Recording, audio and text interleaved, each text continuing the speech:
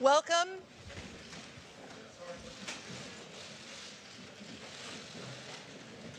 Welcome to a session, a conversation on Nagorno-Karabakh. My name is Celeste Wallander. I am privileged to serve as moderator for this panel. And thank you for the assistance from the audience in my duties. I am going to start by inviting our esteemed guests to offer some initial thoughts on the challenges and opportunities each sees in the challenge of resolving the dispute over Nagorno-Karabakh. And then we will have time for some questions and some further discussion. Our guests today are President İlham Aliyev of Azerbaijan and Prime Minister Nikol Paşinyan of Armenia. The two leaders are at the heart of something that the Munich Security Conference has always sought to speak to and to help advance, which is the peaceful resolution of disputes in the international system. And I'm really grateful to Chairman Ischinger for making sure that this issue it remains on the agenda and in the attention of the Munich Security Conference. With that, let me turn to President Aliyev and invite him to offer his thoughts on the challenges and opportunities. Thank you. First of all, I'd like to express gratitude to Chairman Ischinger for organizing this event. I told Mr. Ischinger just now that there was an opportunity to deliver the messages from Armenian and Azerbaijani leadership several years ago in Davos. And the predecessor of Mr. Paşinyan was supposed to attend, but last moment he canceled his participation. So I'm glad that finally we get to the point, so we'll be able to deliver the messages and to answer the questions, which I think will be enough today. So first of all, on the resolution, in order to talk about how to resolve the conflict, first we need to go back and to look to the history of the issue. Nagorno-Karabakh is part of Azerbaijan. This is historical truth, and this is based on the international law norms. And territorial integrity of Azerbaijan is recognized by the whole world, and Nagorno-Karabakh is integrated part of our country. From historical point of view, back in 1805, the Khan of Karabakh, Ibrahim Khan, signed a treaty with General of Russian Empire, Tsitsanov. Under this treaty, Karabakh Khanate, Azerbaijani Karabakh Khanate, as an independent country, became under the rule of the Russian Empire. In that treaty was called Kürekçay Treaty. The text of this treaty is in internet. Nothing is said about Armenian population of Karabakh.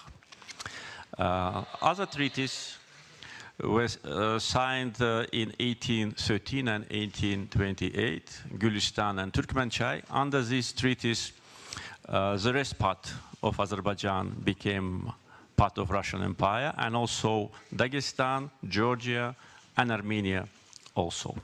So this is a historical part of the issue. Then, during the period when Russian Empire collapsed and Georgian and Azerbaijani Democratic Republic were established, one of the first decrees of Azerbaijani Democratic Republic in 1918 was to transfer Yerevan from Azerbaijan to Armenia and to announce it a capital of Armenia. This is also a historical fact. If you give something to someone, that means that this something belonged to you. In 1921, the Caucasus Bureau of the Bolshevik Party made a decision to retain Nagorno-Karabakh within Azerbaijan, to retain and not to transfer, as some Armenian historians want to present. This is also a historical fact. And the other historical fact is that in 1923, the Azerbaijani Soviet Social Republic issued a decree on creation of Nagorno-Karabakh Autonomous District inside Azerbaijan. So this is a history. And then in the end of 80s, Armenia launched an aggression against Azerbaijan. 300,000 Azerbaijanis were deported from the territory of Armenia. And then in the beginning of 90s, Armenia launched aggression already against Azerbaijan Republic. And as a result of that aggression, almost 20% of our territories are under occupation. And 1 million of Azerbaijanis became refugees and IDPs. Our people were subject of ethnic cleansing. And in 1992, previous Armenian regime committed a war crime, genocide of Khojaly. As a result, 613 innocent civilians, among them 106 women and 63 children, were brutally killed. More than 10 countries recognize Nagorno-Karabakh as independent country. Coming to the international law issue, once again, Nagorno-Karabakh is part of Azerbaijan. United Nations Security Council adopted 4 resolutions demanding withdrawal of Armenian troops from the occupied territories. These resolutions are not resolved. Therefore, any solution which will be achieved as a result of peaceful negotiation must provide preservation of internationally recognized territorial integrity of Azerbaijan. I will now conclude in order not to use more time than it was planned. Thank you. Thank you, Mr. President. Thank you for that overview. Mr. Prime Minister, I think we are ready to hear your views on this issue. Okay, thank you. You know, I would ask President Aliyev not to go so far into history, because when Armenian King Tigran the Great was negotiating with Pompey, a Roman military leader, there wasn't any country in the South Caucasus, in all around the world, named Azerbaijan. And so I don't think it is right way to go so far, because I could go even further and start from, for example, 400 years before Christ. But I wouldn't do that, because I don't think it is right way to go. As far as Nagorno-Karabakh is concerned as like a country, you know, I should say that I'm not agree with President Aliyev, because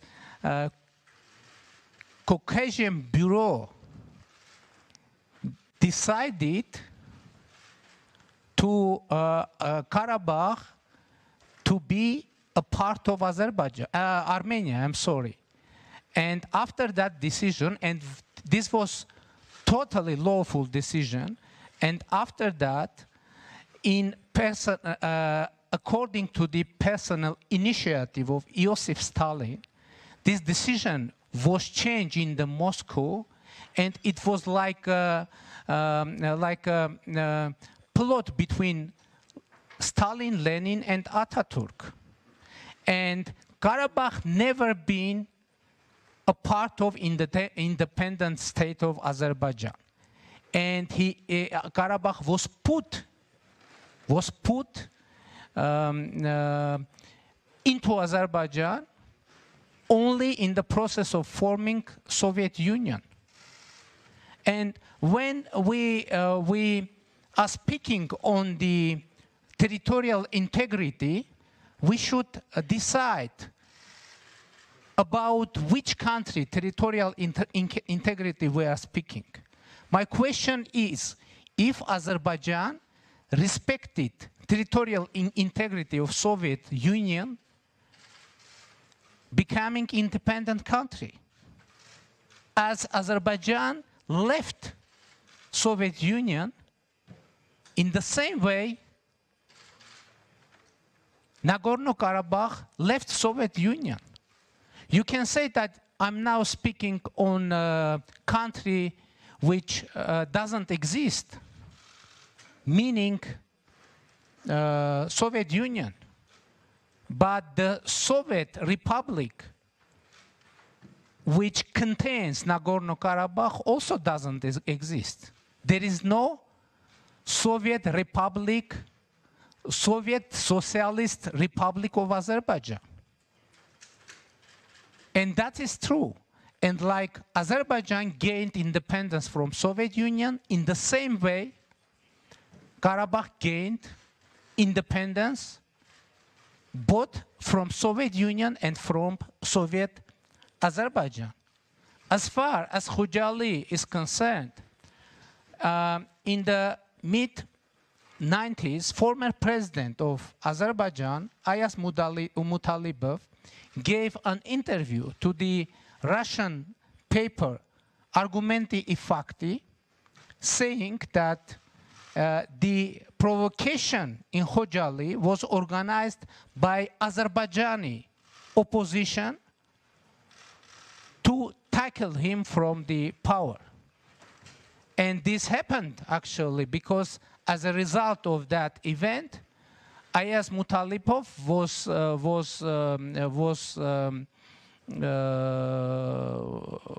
tackled from the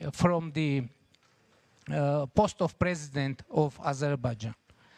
About the UN Security Council documents. If we will, what was the general meaning of those documents? The general meaning of those documents was unconditionally and immediately ceasefire to stop any violence and stop military actions.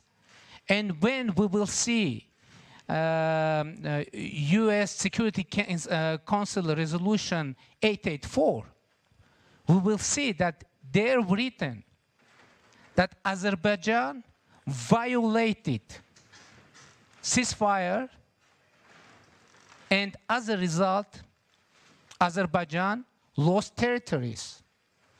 And first of all, it's Azerbaijan that didn't keep the conditions of the Security Council document. And it is very important to state. But you know, I don't think it is good way for Armenian and Azerbaijani leaders every time repeat the same thing. Unfortunately, within last 25, even 30 years, we are repeating every time the same things. And I'm afraid international community maybe somehow is tired hearing the same thing. And I think that we need to bring some new ideas. And I would like to say that when I became Prime Minister of Armenia through the non-violent Velvet People's Revolution, I understood that it isn't possible to solve 30 years lasting conflict with one or two steps. And I thought that for solving this problem, we need to have revolutions. And I started the process of micro-revolutions, and in the next opportunity when the floor would come to me, I will present you the role of micro-revolutions in Nagorno-Karabakh negotiation process that I initiated. Thank you. Thank you, Mr. Prime Minister. Before That is a welcome topic of conversation. I thought as a logical follow-up to the historical background that each of you has offered to the group, and as a political scientist, I always want to get on to the solution. I feel like historians help us understand, but they don't help us always understand how to move forward. Sorry for any historians in the room. What I wanted to get your thoughts on, and I'll start with you, Mr. Prime Minister, if you're here in an international audience, many experienced negotiators, many who have worked on this challenge for some 30 years and trying to support a peaceful resolution of the dispute. What is the one thing you would want to see from the international community to help you advance what you think is an equitable, peaceful solution to the challenge of Nagorno-Karabakh? And maybe about 2-minute answer. Yes, I'll turn to the there is a very concrete thing that international community could do. It make it clear that there is no any military solution for Nagorno-Karabakh conflict. There is no any military solution, and international community should make it strongly and very clear. If someone thinks otherwise, saying that there is military solution for Nagorno-Karabakh conflict, I guess that people of Nagorno-Karabakh conflict would answer, in that case, we can say that this conflict already solved. So, but I think we need to sustainable peace. And Armenia, and I'm not represent Nagorno-Karabakh in negotiation process, but I know that Armenia and Nagorno-Karabakh are ready to put real efforts to create in our region sustainable peace. And as a Prime Minister of Armenia, I perceive this situation not only my responsibility for security of my country, but I understand my responsibility for regional security and for global security. And I invite President Aliyev to perceive this situation as our mutual task to create sustainable peace and stability, and perceive this situation not only an issue of our national agenda, but also an agenda of global and regional security, and our duty and our responsibility to bring our effort, our input to the global security. And I would assure you that Armenia and Nagorno-Karabakh are ready for that. Thank you, Mr. Prime Minister. Those were very helpful, and thank you for sharing your priorities with us. President Aliyev, may I ask you the same question? You are very experienced in negotiating this. You've dealt with many people in this room on the issue, but help us understand, what do you think is the most important at this moment in history for the international community to do to help you advance what you think is an equitable and peaceful resolution to the conflict? First of all, I'd like to make one comment. I'm absolutely sure that we came here to tell the truth. And what I said in my introductory remarks is 100% truth, which can be easily checked right now. Just enter the internet, find those documents which I referred to, and you will understand who is telling truth and who is not. Second comment, I'd like also to clarify situation which in Armenia, unfortunately, became a kind of a attempt to find an excuse of what they've done in Khojaly. President Ayaz Mutalibov, he is in good health and he lives in Baku. Maybe Armenian side doesn't know it. Recently and many times said that he never said that Khojaly genocide was organized by Azerbaijanis. This is, as it is said today, it's a fake news which was invented by some of Armenian journalists in Russia, and that was put in Russian press, but he never said that. And this is absolutely true. What committed the genocide in Khojaly, their names are well known. They have been local Armenians, Armenians from Armenia, and Armenians from diaspora. And the names of these people are well known, and many books and international articles were published about that. Therefore, to say that Azerbaijanis themselves brutally killed 63 children, 100 women, and 1,000 people are still missing is a peak of cynicism. With respect to what international community should do, I think the most important is that international community, and when we talk about international community, we talk primarily about OSCE Minsk Group co-chairs efforts. They should at last very clearly explain to Armenian side that Nagorno-Karabakh is not Armenia, that Nagorno-Karabakh is not independent country. No one recognizes this illegal entity. So this is number one. The second, I think there should be more international pressure on Armenia in order to implement resolutions of Security Council, because there is no higher international body than Security Council of United Nations. And they adopted 4 resolutions. It's easy to check. The numbers of these resolutions are known to specialists. What it says Armenian troops should immediately and unconditionally withdraw from the occupied territories. Not only Nagorno-Karabakh is occupied, but 7 districts surrounding it. Armenia wants to hide it. 7 districts where Armenians never lived. In the last Soviet census of 1989, the population of Nagorno-Karabakh was identified as 189,000 people, out of which 139,000 Armenians, 48,000 Azerbaijanis, and some other representatives of other people. So all Azerbaijanis were ethnically cleansed from Nagorno-Karabakh and from our ancient city of Shusha. Then all Azerbaijanis were ethnically cleansed from 7 districts. They committed a genocide against our people, against our culture. They destroyed our mosques. They destroyed our graves. They changed the name of our cities. They now publish the map of Nagorno-Karabakh, which consists of all the occupied territories. And then they say that we should agree with these realities.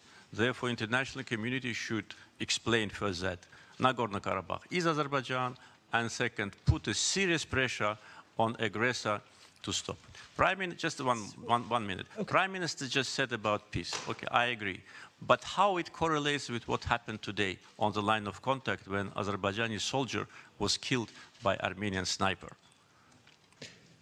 So I think the elements of the challenge are clear to everyone. There is a complicated history, territory that has been part of different political entities over time, the human tragedy of refugees and those killed on both sides, a ceasefire that is not held for a period of time enough to create trust and a basis for moving forward on a political negotiation. So I'd welcome some questions on some of these issues. May I make several? How about, so I want to move to the questions, and I'm guessing that the questions will provide the opportunity for following up on several of those issues, if I may, because I do want to, I have my boss sitting right here, and I don't want to break the rules. We got to get to the questions. Thank you, sir. Yes, the first question with help. I have a microphone in the audience, I believe. Yes? And after I created the space for a question, now you're all going to fail me. Is this right?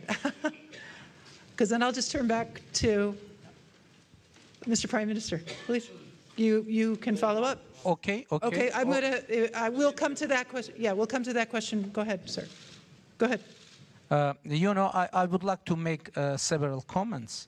First of all, on resolution of UN Security Council, there is no word Armenian troops.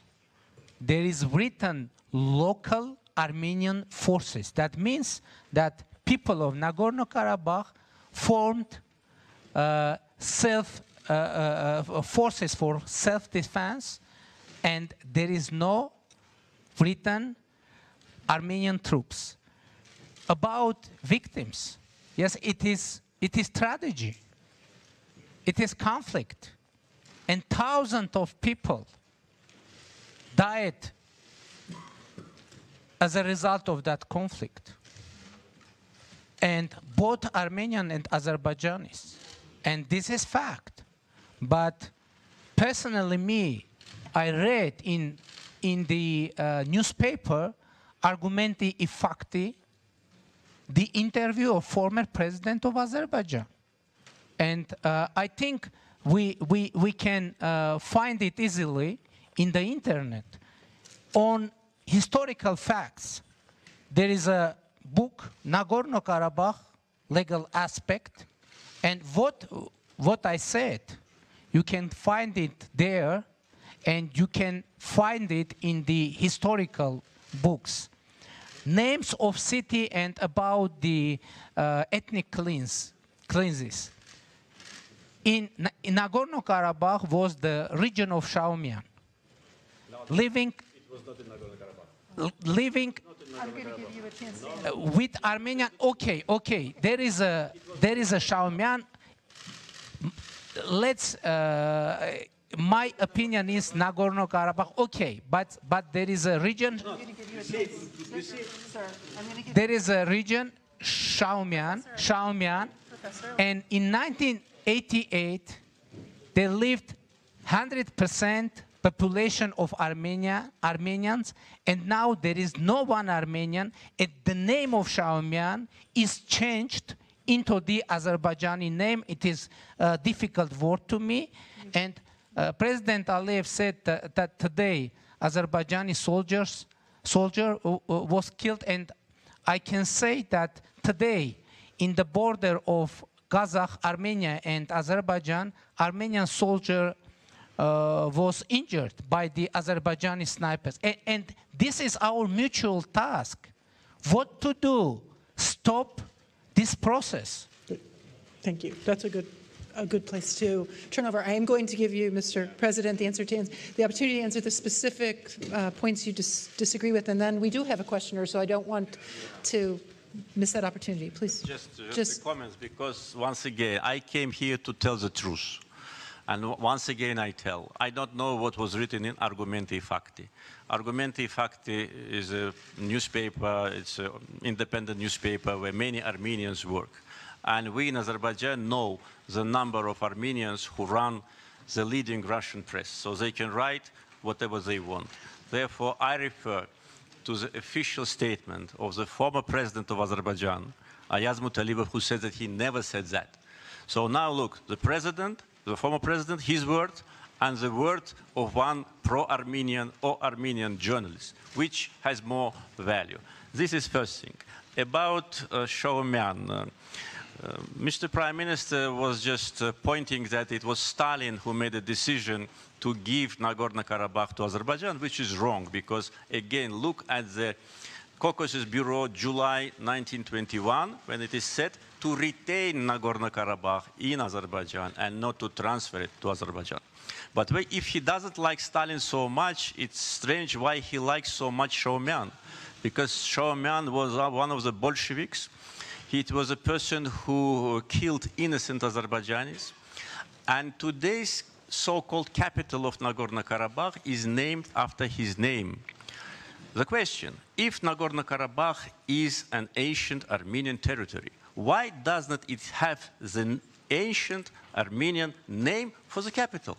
Because the ancient name for the capital is Khan Kandi, the village of the Khan. And the Stepanakert, because Shaumian's name was Stepan. Kert means city. That's right, in Armenia. Stepanakert was named in the name of that Bolshevik. So that once again proves that there was no Armenian historical legacy on those territories. And coming back to from where I began, this historical issue is important for understanding how the conflict should be resolved. Thank you, sir. I hope everyone's taking notes, because we're getting a history lesson here with multiple dimensions. We do have a question, please. And if you would identify yourself as you answer, so we know with whom we're speaking. Thank you very much. My name is Florian Kriener. I am a research fellow with the Max Planck Institute for International Law. And President Aliyev already mentioned the role of international law. My question would be, to both, would you submit this dispute to the International Court of Justice via special agreement? Mr. President, may I ask you to address the question first? You know, Azerbaijan is committed to the negotiation process. Therefore, we did not lose hopes that by negotiations we will be able to restore our territorial integrity. Therefore, when still we have these hopes, probably that will not be the best choice. But if, as a result of the new approach from Armenian side, the negotiations will be completely disrupted, then, of course, this option can be considered. Thank you, Mr. President. Mr. Prime Minister? We also devoted to the negotiation process, peace process, as I said, and I think that negotiation should take place in the format of OSCE Minsk Group co-chairmanship, and we are working very intensively, and as I said, we are ready to put real efforts to make real difference and to reach to the solution of conflict. But nobody asked me about many revolutions that I've met in negotiation process. I hope I will have opportunity. I am asking you to please explain. Next time, I'm asking him about to revolutions, mini No, revolutions. that's not what I mini want to revolutions. hear. I'm asking you to explain your mini. My conceptual perception is that, as I said already, it isn't possible just solve this long-lasting conflict with 1-2 step. We need, why I'm saying micro-revolution, because I think that we need to have micro-revolution conditionally to transform it into mini-revolution, and after that to have real breakthrough in negotiation process. What was the micro-revolution? In the September of 2018, I announced that any solution of Nagorno-Karabakh conflict should be acceptable for people of Armenia, for people of Karabakh, and for people of Azerbaijan. And why this is micro-revolution? Because I'm first Armenian leader saying that any solution should be acceptable for Azerbaijani people as well. And but now, after more than 1 year after that revolution, I'm not only leader of Armenia, but I'm only leader Azerbaijan and Armenia, that saying that any solution should be acceptable for all sides. It is very important micro-revolution. Another revolution, in my my press conference, I called to users of social media, Azerbaijani and Armenian users of social media, not to use social media to offend each other, to threaten each other, and to insult each other, but use social media, new technologies for trying to understand each other better. And it is another way, and I think that we should, and I tried to address directly to the Azerbaijani people, and if President Aliyev don't mind, and I don't mind that President Aliyev would speak with Armenian people. Mm-hmm. But we have very strange fact. President Aliyev is refusing to speak to representatives of Nagorno-Karabakh, and it is very strange fact. How it is possible to solve Nagorno-Karabakh conflict without speaking with the representatives of Nagorno-Karabakh. By the way, Nagorno-Karabakh was recognized as a party of conflict and party of negotiation by the OSCE, and this happened twice in 24 March of 1992, mm-hmm. and in 1994 in Budapest OSCE summit. Thank you. So let me ask President Aliyev, what do you think of the 3 proposed micro-revolutions to seek the views of Azerbaijani citizens who've suffered from the war, Armenian citizens and the residents of Nagorno-Karabakh, and I assume also the occupied territories you would want to, or including refugees from those occupied territories you would want to include. And the idea of social media not being, we've heard a lot about this today, exacerbating force for hostility among the peoples, and the idea of being able to welcome speaking to one another's citizens honestly. You know, during my experience of negotiation with Armenian leaders, I had this opportunity with two predecessors of Mr. Paşinyan. Always in the very decisive moment of negotiations, they found some excuse in order not to continue.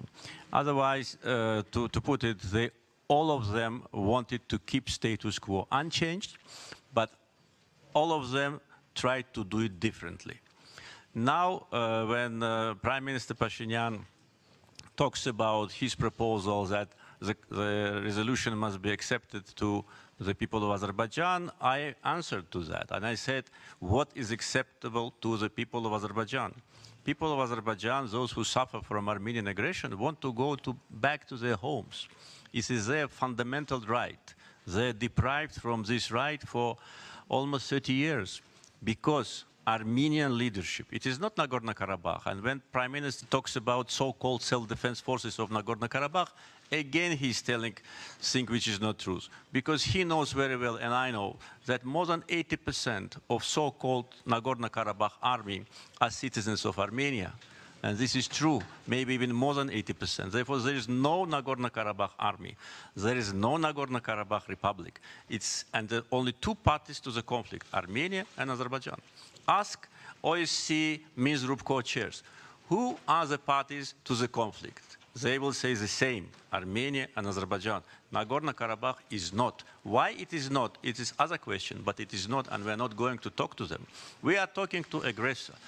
We are ready to talk to Nagorno-Karabakh in case Armenia stops funding this illegal entity, Armenia pulls back all their military troops from Nagorno-Karabakh, and completely withdraws from our territory. And then we will have, you know, arguments to talk to these people. But until they are there, no way.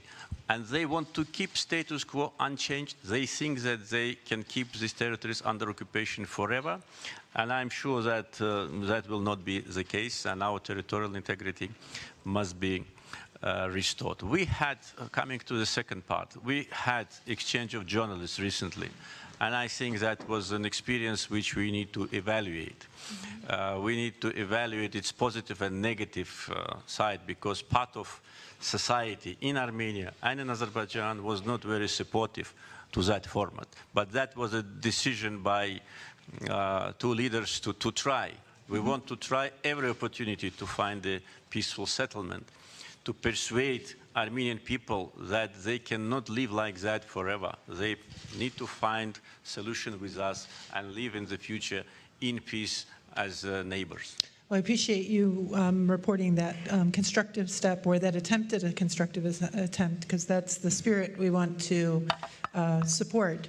We have time for maybe one more question and some closing remarks. Is there another question from the floor? Yes. Thanks a lot. My name is Elena Chernenko. I'm a Russian journalist from the Kommersant newspaper and the Munich Young Leader of 2015. Russia is one of the countries that is trying to bring about a solution within the OSCE process.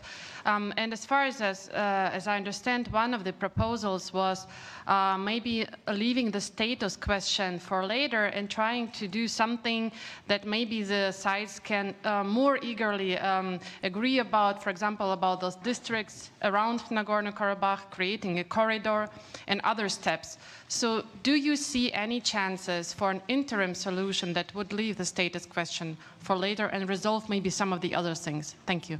President Aliyev, do you have thoughts on the question? Yes, I think this is possible, and this proposal was seriously considered by Azerbaijan, and in general we gave our agreement to that. That's the most reasonable thing to do, because it's clear that we need to resolve this conflict in phases. We cannot resolve it one and completely in one day. it should be put in phases, and the first phase should be, and as the journalist said in the Russian proposal, liberation of part of the occupied territories, return of Azerbaijani IDPs to those territories, resettlement of that territory. In the meantime, the process of normalization of relations between Armenia and Azerbaijan, and the status of Nagorno-Karabakh to be discussed later when both sides are ready. Because without the process on the ground, without beginning of liberation of the territories, it will be not possible to agree on the status. Our position is that status must not interfere with territorial integrity of Azerbaijan. At the same time, we always were saying that Azerbaijan is a multi-confessional and multinational country. There are many national minorities in Azerbaijan who live in peace and dignity. And when our territorial integrity is fully restored, Armenians as national minority will enjoy all the rights and privileges as any other representative of any other nation in our country. Well, thank you, President Əliyevin. Step by step sounds like your own micro-revolution, so I like this theme. And by the way, we have one mutual mini revolution. I hope I will have opportunity to tell about that. You have the floor. Yeah. And when we first met in Dushanbe, in capital of Tajikistan, after that we with President Aliyev made a little mini revolution, because after that meeting, the tension after that meeting in general reduced unprecedentedly, and we've been able to create direct line for contact and information, and I should accept that in that case President Aliyev is co-author with me. As far as President Aliyev is saying territories, and from point of view and in perception of Azerbaijan, these are territories, but from point of view of Karabakh, this is security, because we need to understand why current status quo emerged. Because when Nagorno-Karabakh tried to use its right for self-determination, military actions started against Armenians of Nagorno-Karabakh. And Armenians of Nagorno-Karabakh were forced to organize self-defense. President Aliyev was speaking on Shushi, and the capital of Nagorno-Karabakh, Stepanakert, within years was bombed from Shushi, and peaceful citizens, they are living in underground for many long time. And this is the truth. It isn't, it isn't possible to give up security for anyone, and for Karabakh as well. President Aliyev mentioned military forces of Azerbaijan. My son is passing its military service in Nagorno-Karabakh, but he went there as a voluntarily to defend his compatriots, because he knows history, what happened from 1998. And I already said about the Shaumian region with 100% of Armenian population, but now there live no one Armenian. And we know the case of Nakhichevan with huge Armenian population, and it is an autonomous republic in the Azerbaijan, and now there is no one Armenian. And one more sentence. President Aliyev is saying that Nagorno-Karabakh isn't a part of negotiation and the conflict, but Azerbaijan twice signed agreement with Nagorno-Karabakh. First, it was in 1994, and it was ceasefire agreement between Armenia, Nagorno-Karabakh, and Azerbaijan, and ministers of defense signed that. And after 3 months, in July of 1994, they confirmed that the ceasefire would be kept until the political resolution of that conflict. So we are at the end of our session. I think that I would like to express my gratitude to President Aliyev and to Prime Minister Paşinyan for their extraordinary knowledge, their extraordinary passion.